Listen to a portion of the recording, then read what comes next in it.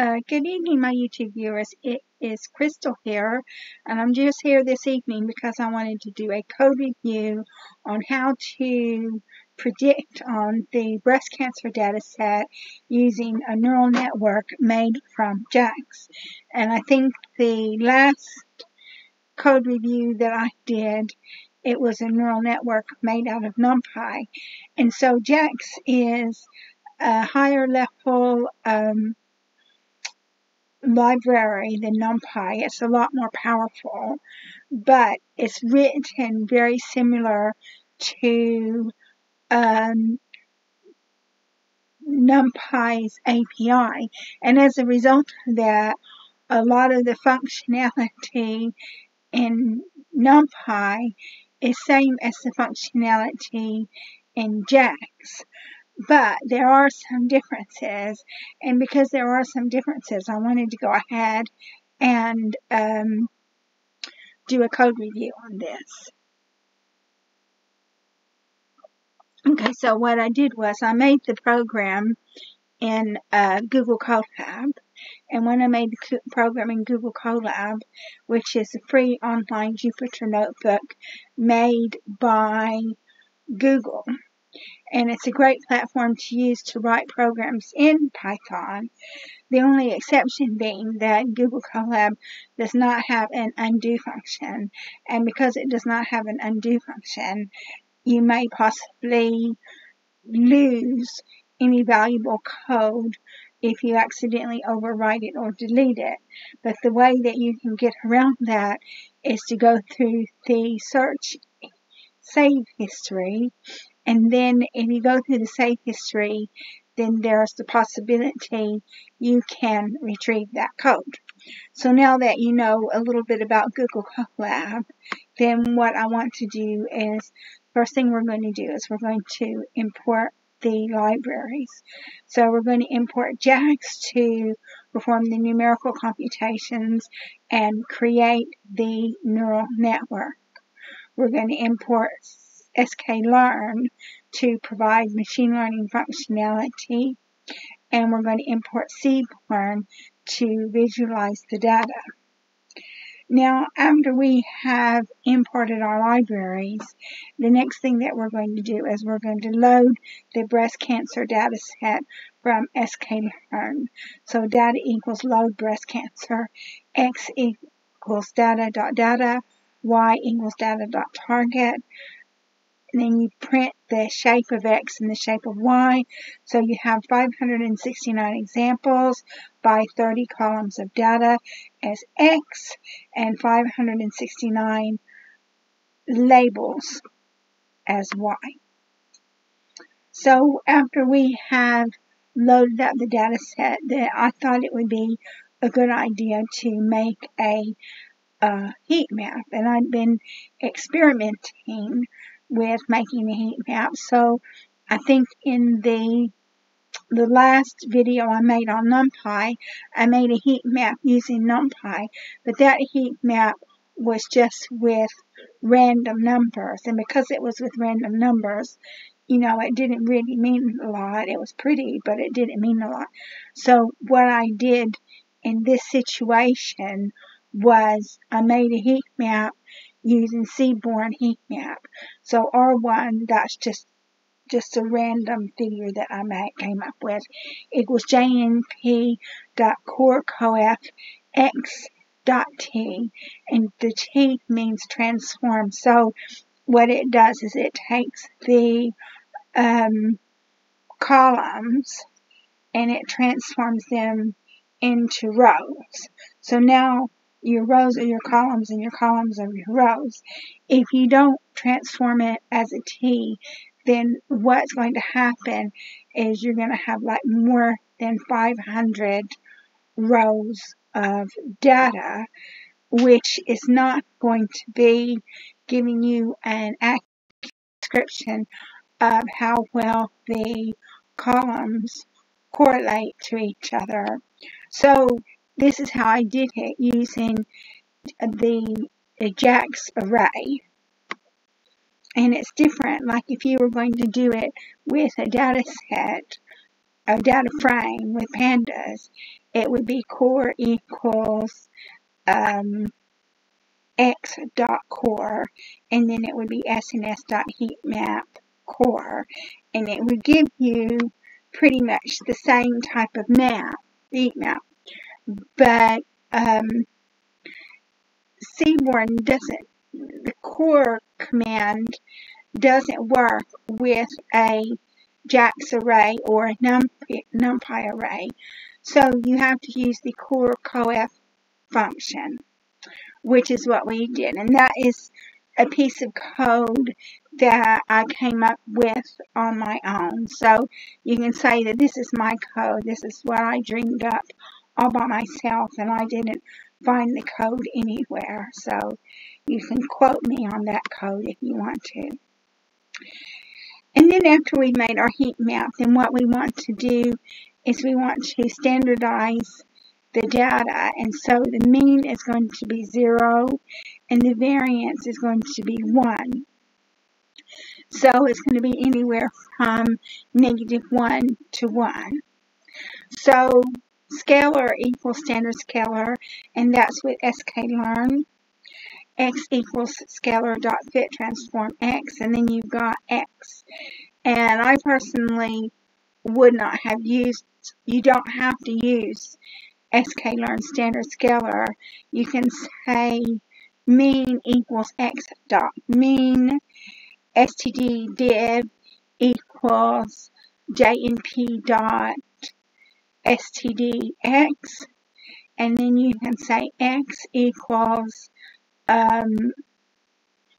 x minus mean over std_dev, and that's another way you can do it. And I personally would have done it that way, but I did borrow this piece of code from somebody, and so that just gives you an alternate way to write your code. You can either write your code with sklearn, or you can write your code from scratch.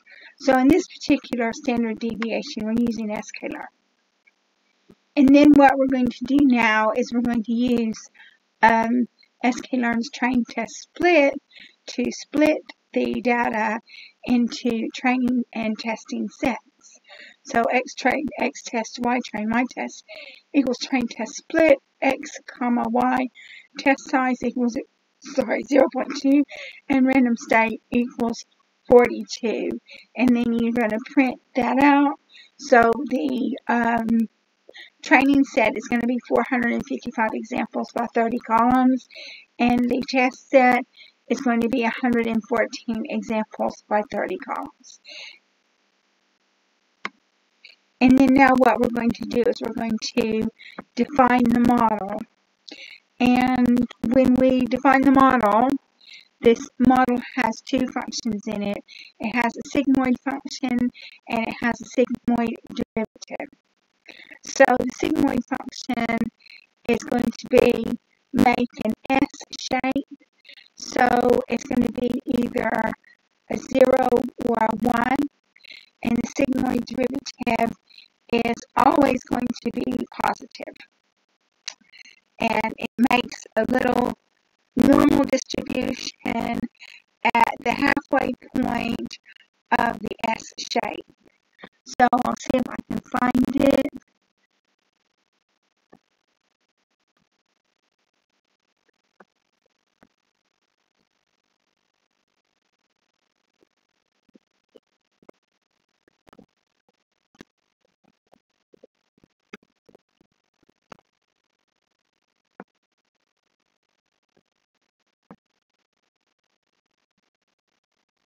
So here's a picture of the sigmoid and the sigmoid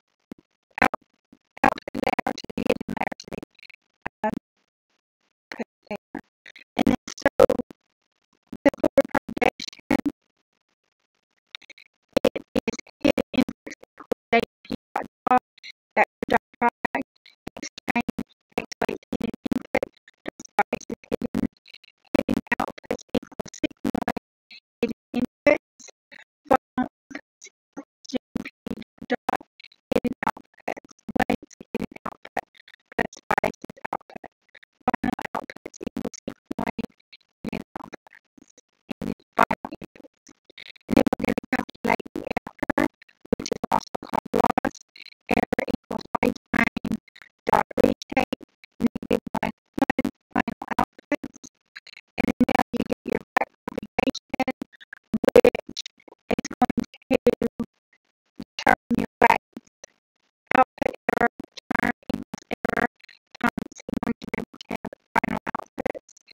Hidden error equals output error return dot dot. Weights hidden output transfer. Hidden error return equals hidden error times going to hidden outputs. And so now we take that information and we update our weights and our biases with it. So weights hidden output equals weights hidden output plus hidden output dot output error return times learning rate. Biases output equals biases output plus AP dot sum output error return axis equals 0, keep ends equals true times learning rate. Weights input